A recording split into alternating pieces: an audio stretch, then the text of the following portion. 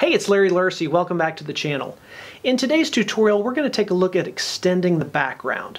It's something that a lot of times you'll have something come up where you need to add a little more. Maybe you ran out of background in a shot, or you're trying to size something out differently and you just need more space.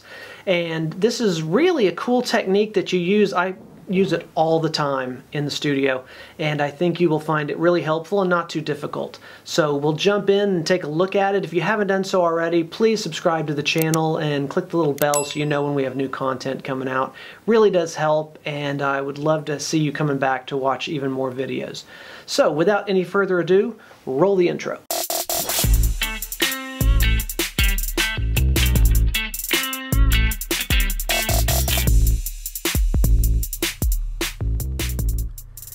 Okay, so here are a couple images we're going to work with. One just needs a little bit of background added, one needs a bunch of background added, and so we're going to take a look at how to approach these separately because you kind of have different techniques you'll need to use for them. So let's start with this one.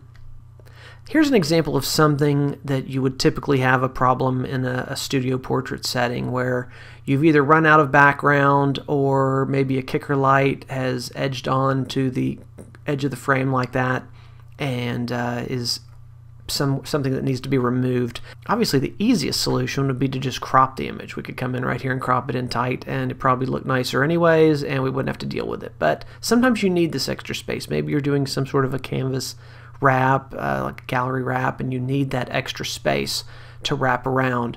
So we're going to assume that we need all this space back and deal with this problem.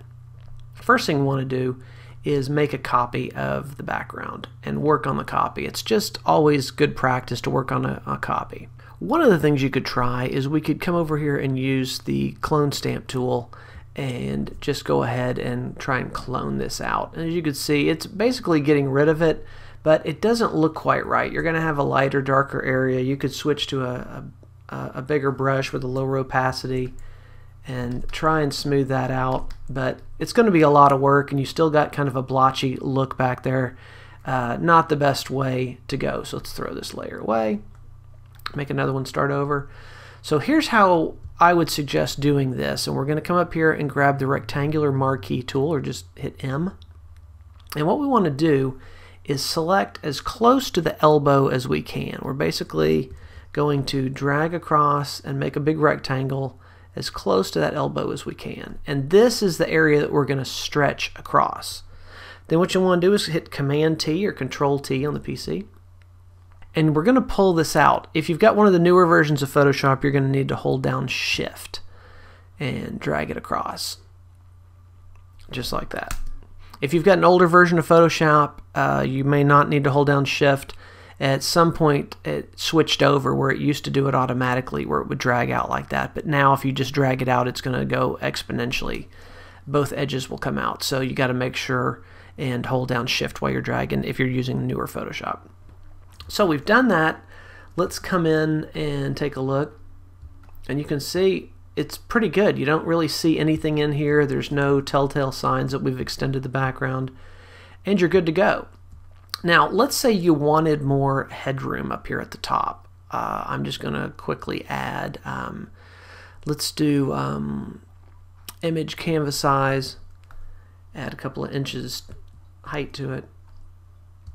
So let's say we want this gray to extend on up this way.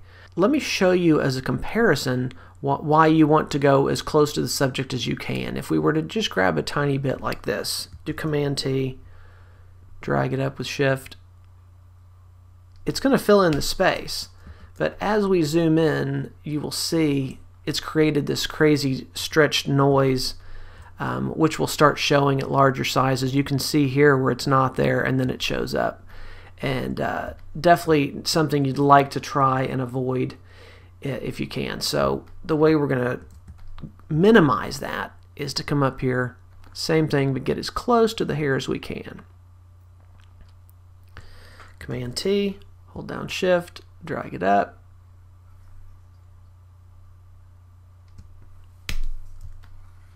And this will be better. We still did a really big stretch. We'll come in and you can see it doesn't look nearly as bad in here. You can see it, but it's not nearly as bad as it was before. Now, what we have done, and this is something you have to watch out for, is she had a few straggly hairs, and we've stretched them as well. So you would want to make sure that you probably cleaned up some of these strays first before you drug that up to the top. But that's essentially what you're doing. You're using the marquee to select an area. If we wanted to extend this side, you would come just as close to that elbow as you can, Command-T, drag it across. Let me show you what I'm talking about if you don't hold Shift. With the newer Photoshop, is it's basically moving like that, where it's moving all the sides. So you have to hold Shift to just pull that side out. Again, older versions of Photoshop are the opposite of that, so it depends on which version you're using. Just try both. If it looks like it's being funny, hold down Shift, or vice versa. So that's the essentials of what we're doing. So let's look at a slightly more difficult version.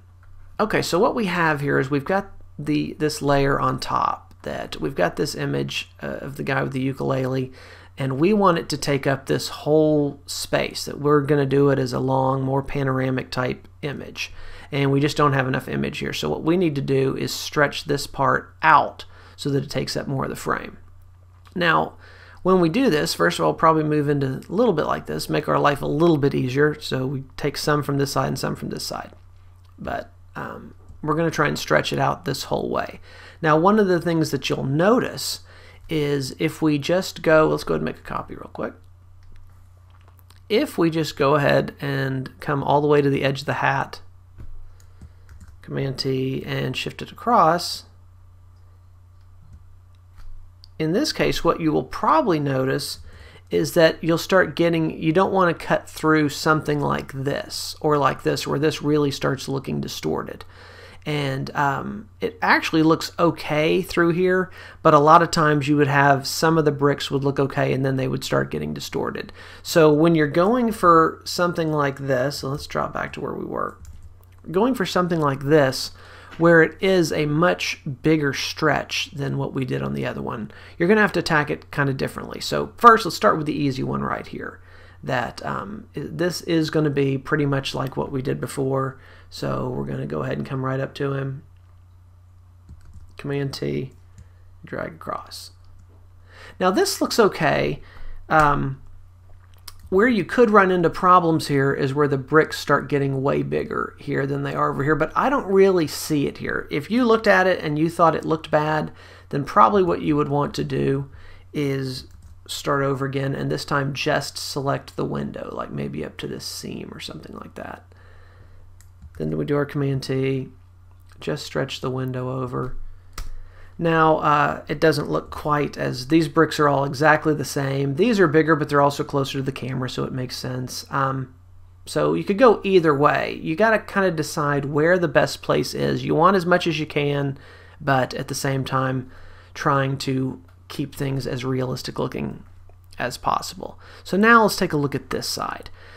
What I would probably do on something like this is treat this piece and this piece separately. So I would probably maybe even include some of this doorway as a separate piece. So we'd come up here, just select here to this seam between the bricks. Do Command-T, and I would go probably about half the distance. Maybe about a little more than half. Like that. Hit return. Command-D to get rid of that. Take a look at it and say, okay, we really can't stretch that part too much more. So now we're going to do the bigger selection where we're going to come all the way here to this door. Command-T. Drag the whole thing again. And there you go. You've got a little bit of distortion in here, but not really noticeable. I think if you were just to look at this image like this and you didn't know that we had just done that, I don't think that it would be obvious. The bricks don't look stretched. The text and things, or whatever you want to, the art doesn't look stretched. So I think pretty much here we have gone from that to that, and it pretty much still looks just fine. Again, when you look at them back to back, because you just saw it stretch, it's like, well, this looks kind of stretched. But I think that something like this, if you just wandered onto it and saw it, it would look just fine. Obviously, this would be a situation where you'd probably want to dodge, or rather burn, some of these to give it a little bit of vignetting so that you didn't have kind of the distraction of all this down here at the end to enhance the image a little bit further.